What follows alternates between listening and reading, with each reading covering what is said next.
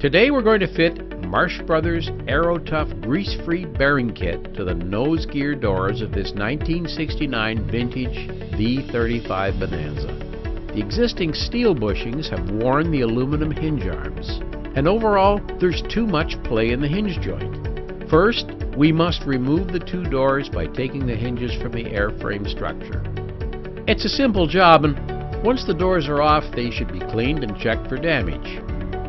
Then, remove the hinge arms from the doors, noting their position.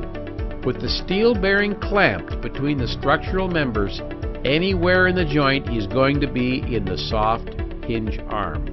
With our kit, we will eliminate the possibility of this happening again by taking the hinge arm bore out to a slightly larger, clean diameter suitable for the AeroTough grease-free bushing. First, we mount the hinge arm on the drill press bed and clamp it in position, and using the smaller 9/64 inch drills centered in the existing hole. Do not drill these holes with a hand drill. Then change bits to the brand new 5/16 inch drill provided in the kit and drill the larger hole.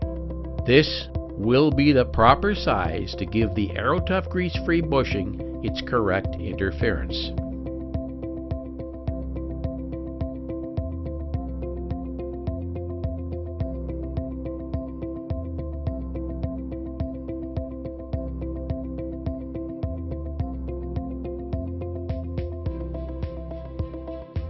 Press the bushing into the bore using a C-clamp, so the bushing is squarely aligned with the bore. The bush length is the same as the thickness of the hinge arm. Test the fit of the stainless steel sleeve in the bushing bore. It should be a sliding fit. It should also be slightly longer than the bushing.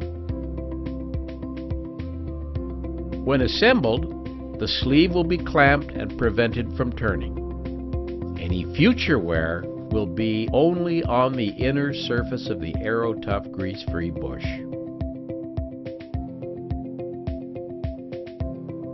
Reinstall the doors and fit the new hardware with washers. Torque the nuts to the recommended 60 inch-pounds. Before connecting the retract extend rods, make sure the doors move freely. If it's necessary to rig the doors, you'll do it according to the manual. If you wish to lubricate these bushings, you can, but it's not necessary. The AeroTough grease-free material is compounded with an internal lubricant.